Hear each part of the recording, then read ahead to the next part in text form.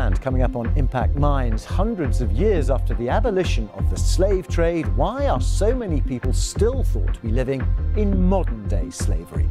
That's all coming up here on Impact.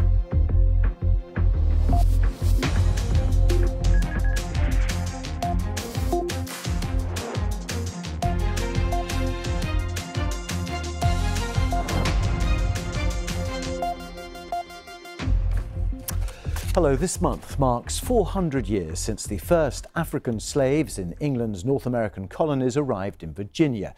It was an event that would eventually become the African slave trade route to North America. Some 13 million were trafficked along it. The official slave route was eventually abolished, of course, but today it's estimated there are 3 times as many people in modern-day slavery, more than at any time in history. In fact, it's thought that more than 40 million people globally are caught up in the modern incarnation of slavery. 10 million of them are children, and it's believed that nearly 5 million people are currently being forced into sex work. So how is this so, and who are the modern-day slaves? I'm joined in the studio here by Ryna Sherazi from Anti-Slavery International and by Dr. Katarina Schwartz from Nottingham University. Also from New York, we have Chandra Wararuntu, who was a victim of human trafficking and now works with anti-human trafficking advocacy groups. Thank you all very much indeed. Let's just start with that modern-day definition. How do we define slavery nowadays, Ryna? Well, the thing to remember, Tim, is that slavery isn't defined by the same methods that were defining slavery 400 years ago, up until 200 years ago, in fact. There aren't the shackles and the chains and the slave ships prevalent today, but there are the sort of the invisible chains that are being used by modern-day traffickers to coerce people into situations of exploitation. There's sort of 3 kind of key parameters, if you like, that define modern-day human trafficking. The first is the act of harbouring or recruiting or transferring another individual. The second is the control mechanism, so abuse, violence, threat of violence. Debt is a significant factor in terms of modern-day slavery cases for the purpose, and the third one being the purpose of typically exploitation for the gain of another individual or another organisation.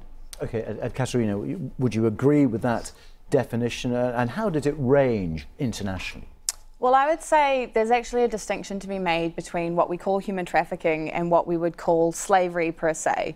So human trafficking, as Ryna put it very, very well, is made up of 3 constituent parts. The first being the act, the second being the means, the form of coercion, and the third being the purpose of exploitation. But it doesn't actually require that exploitation to take place in order to have a case of trafficking. Whereas if we're talking about the exploitation itself, if we're talking about slavery, servitude, debt bondage, forced or compulsory labour, forced sexual exploitation, then we're talking about something that can manifest with or without the 2 other elements in legal terms.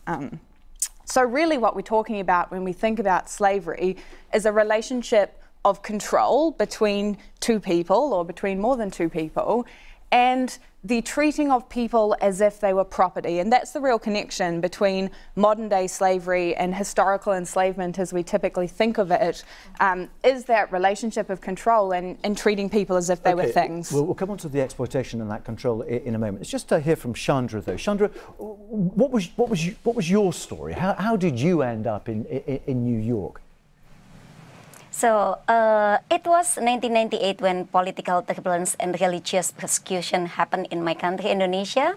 I lost my job as Assistant General Manager of International Bank, which I was financial analyst and financial money market trader. So I lost my job, and I thought going to America is the best because the power of US dollar at that time. And I knew exactly the US dollar is the control of global economic and global politics. So it was American dream. Who took you there? How did you get there? And what happened when you got there? So interested, it was an advertisement by employment and travel agent. And I paid $3,000 for the job. and they promised to put me in the hotel as a waitress with the promise $5,000 a month.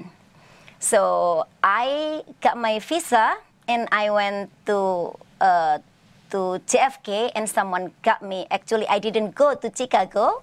I was kidnapped and I was forced into sex industry, which is it was an organized crime. It was included and your passport was taken away from you, and you were held prisoner, were you? Yeah, it was gunpoint, hunting knife, baseball bat always haunted me. And beside the passport and my belonging taken, they asked me to pay $30,000 for my freedom. Okay, all right. Okay, and I want to hear in a moment just about how you managed to break free from that. But Ryna, is that a typical case? I mean, I'm just looking at the figures here now. Women and children, I think, make up 71% of modern-day slaves. And is that largely the sex industry? Well, human trafficking, modern slavery is typified by a whole range of different activities. So sexual exploitation is the sort of experience that Chandran has experienced, but also forced labour in a whole range of industries. In the UK, slavery and human trafficking affects every country in the world, it's worth saying that. Forced marriage was recently recognised as a form of modern slavery. So there are a whole range of different activities that are, as Katerina said, fundamentally exploitative in their nature. Now, the thing to be to consider when we consider how modern slavery actually happens is the interplay between three things. One of them is where the rule of law doesn't protect vulnerable people. The other is poverty or desperation. So, you know, someone losing a job, a shock, quite often after significant shocks such as earthquakes and floods and so on, people become more vulnerable. But also where discrimination is rife. And so in hostile environments where there's an encouraged poor relationship between people of a particular country and immigrants who are new immigrants who are coming in, or where caste discrimination is considerable in many parts of the world. When those three things come together, modern slavery flourishes. Yeah, and situations like this occur. Reports from disaster zones, and you see that the people preying on these communities and children. Katerina, I want to come to you in a moment just on the legislation and how it changes around the world. But let's just pick up on some of the tweets that have been coming in. Let's just look at this is from Chala Prince in Florida. There is a vast disrespect of culture and humanity. This attitude of calling other humans as subhuman and to be taken advantage of due to capitalistic exploitation must be stopped. Rafael says in Brazil, the current government is trying to extinguish the non-slavery policy. We're going back to the 1800s. We need international attention. Just one more before coming back to you, Katerina.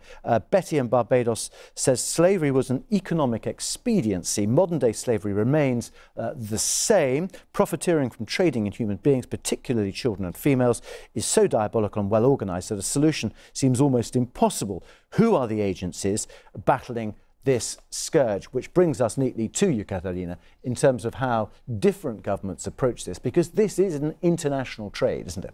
Absolutely, and as Ryna said, it does occur in every country in the world. There is no country which is entirely free from slavery and exploitation within its own borders, as well as in the supply chains of products coming in or leaving the country. But in terms of global legislation, I want to start by saying that a really common refrain, a common thing that people say in the anti-slavery space is that slavery is illegal everywhere, but it still happens despite the fact that it's illegal.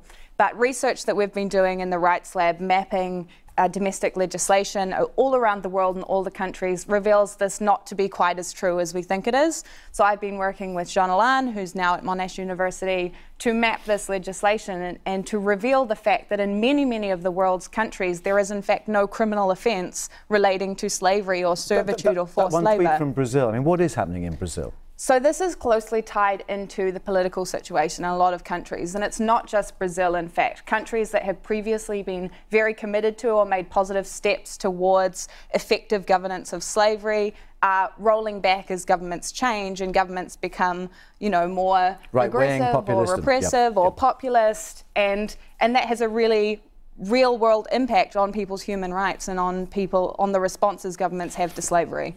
Yeah, Chandra, I mean, did you feel you were a slave, or did you just think you were being criminally kidnapped? And how did you break free? Okay, I think at that time, as you know, a young woman, I didn't know what was human trafficking. So I was thinking it is a crime that I was kidnapped. And then the fact, after I escaped by jumping out the second floor bedroom window, and then I called another number that given by the bottom in the brothel, actually another trafficker. So I was re-trafficked again by the same enterprise. I escaped again. You know, I knew how to do martial art. I knew my trafficker didn't have a gun. So I went to law enforcement and they didn't help me. So I was homeless. So how the way I escaped from my situation, and the fact survival is difficult, and potentially I was prey to be exploited and exploited again. Okay, and Ryna, when we look at the sort of areas of exploitation, slavery, children, people working in agriculture, people working in intensive fishing, farming, construction, I mean, it's everywhere. But I suppose some people might still challenge the use of the definition slavery. Exploitation, yes. Slavery, perhaps slightly more nuanced and complicated. I think it's very difficult to argue that you can't use that term when you hear stories like Chandra's. I think it's very difficult. If you're saying in working in agriculture, I think it's very difficult to have that argument when we are in a situation where there are countries around the world, such as Uzbekistan and Turkmenistan, where children and all citizens who are healthy enough are forced into cotton fields to pick cotton for the garments that we wear. We can't not say that that is a form of slavery. It's a form of labour exploitation. I think what's really interesting about what Chandran has just said there particularly is that she went to the police, she went to the authorities, and they didn't know how to help her. And I think that comes back to that issue around sort of discrimination, or you know, not being of a place and being considered to be of value.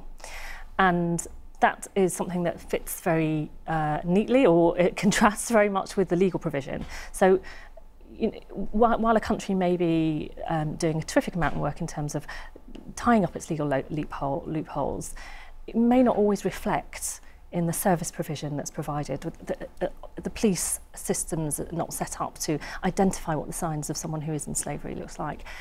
Social services may not be, doctors, the NHS in this country, for example, medical services, and that's a really critical part of how the world responds to cases of modern slavery. I mean, there are international views, norms, aren't there, about modern-day slavery? Should the UN, should other bodies like that be doing more and trying to get this enforced? So they are doing a lot. It's certainly not true to say that international organisations aren't doing a lot in this space, and you can see a lot of movement in UN organisations in different branches of the UN. The UN ODC, the UN Office on Drugs and Crime, deals with human trafficking specifically. The International Labour Organization will deal with forced and compulsory labour. The Human Rights Committee, there are a whole slew of international organisations as well as regional organisations that are really trying to tackle this global problem. And the Sustainable Development Goals articulated by the United Nations include modern slavery, forced labour and child labour as one of the targets for 2030. Okay, we're running out of time. Chandra, I just want to end with you, really. I mean, what happened to the people who trafficked you? Do you know, were they caught? Have they been punished? And do you know that there are a lot of other women who are suffering what you're suffering still today now in America?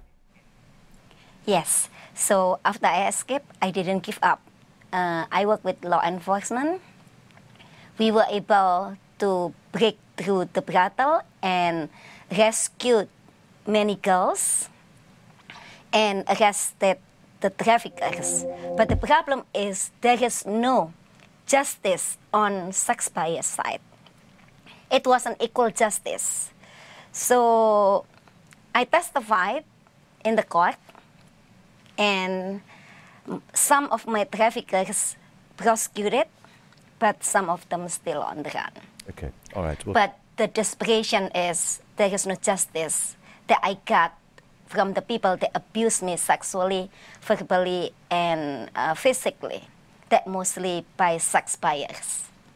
Okay, well, Chandra, thank you very much for sharing your horrendous experiences here on this debate about modern-day slavery. Chandra, there, Ryna in the studio with me, and Dr. Katarina Schwartz. Thank you all very much indeed. Keep your views coming in, and plenty more of that, of course, on the website. We're back in the next edition with all the other international news, followed by sports. See you then.